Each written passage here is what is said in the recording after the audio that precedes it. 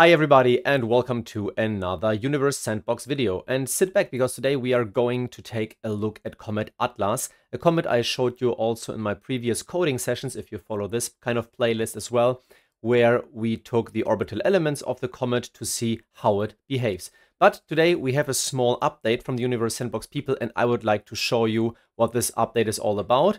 And just a small spoiler, as the name indicates and as I already mentioned slightly, it is about the 3 interstellar comets we already observed in the last couple of years. So, without further ado, I would say let's go to Universe Sandbox and take a look how we can display the 3 different comets. So, let's go. Now, this is the starting screen of Universe Sandbox. And as you see, we have a top view of our solar system with the 8 planets, and all planets are revolving in a closed orbit around the Sun.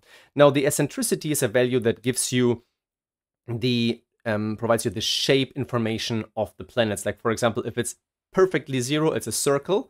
And if it's between 0 and 1, 1 not included, it's a closed orbit, but on an elliptical orbit. And all our objects are on elliptical orbits in the solar system. So this almost looks a little bit very circular, let's say, but especially the asteroids and comets, some have very eccentric orbits. If we zoom out a little bit, we see some candidates that have very weirdly shaped orbits. It's a little bit messy here in the starting screen, but let's keep it that way. Also, another observation is that if we take a edge-on view, we see that almost all objects are in the so-called ecliptic plane. So the ecliptic plane is like you can imagine like the table where everything is revolving around, and this table is a reference plane, and our home planet is this reference plane. Now, there are objects like comets that have an eccentricity larger than 1, or 1 or larger than 1 means it's an open orbit, it's not a closed one. And we already had previously some comets with these kind of eccentricities, but due to measurement errors, and you have to provide the errors, and also gravitational perturbation, it doesn't mean that they are flying away and never coming back, because you can then compute that after some gravitational perturbations, after some years, they have a closed orbit again, and then they come back after a few thousands of years. Anyway, we are talking today about the interstellar comets, and we go here to the menu bar and then open the simulation. We have tons of different simulations. Some are pretty nice and decent to get you a better insight of how astrodynamics work, also collisions. Some are a little bit random, like this one here. But anyway, let's go here to the interstellar comet 3I Atlas. And we open it, and we also get some information, but let's close it for now. And here is our Atlas comet. We can just make a short, pause it shortly. And there we see this comet, how it is entering our solar system. So you see it's coming from above the ecliptic plane somewhere, and it's almost like on a straight line. So as you may already heard that the different probes on Mars, they are observing Atlas. Now we have here August. Let's go a little bit further. And then you see that Mars and Atlas are coming quite close together. So we can also increase it a little bit more. And then we see the close approach was already a few weeks ago.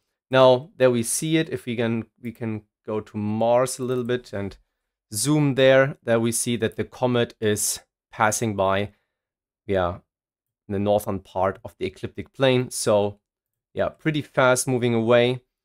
You can center again to the sun, zoom out a little bit, and then take a look here at the time and also the speed of the comet. You see the straight line is only a little bit bent to another, slightly bent by just a few degrees, and then the comet is already leaving the solar system, flying into another direction. Now this is something maybe for a coding video to see in which direction it came from and in which direction it will head to. Theoretically, you could then compute to which next star system it will fly. However, then you have to also consider the relative movements of the stars with respect to the sun. So it's a little bit more difficult than just computing some values. And then we see that next year, already in May, we have the comet is already between Jupiter and Saturn. The activity will most likely already decline, and then it will cross the Saturn at around July next next year. So this would be, if we would have a space probe and with that pace, that would be amazing, because then you could go into interstellar space quite quickly.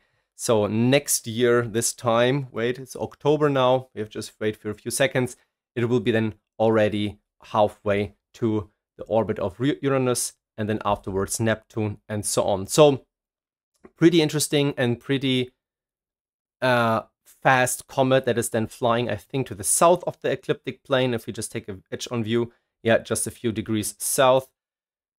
Pretty cool. There are also the other comets in Universe Sandbox you can take a look at, but I think Atlas is currently the one where most people are talking about it. So I hope you enjoyed this short introduction of Comet Atlas using Universe Sandbox, and until next time.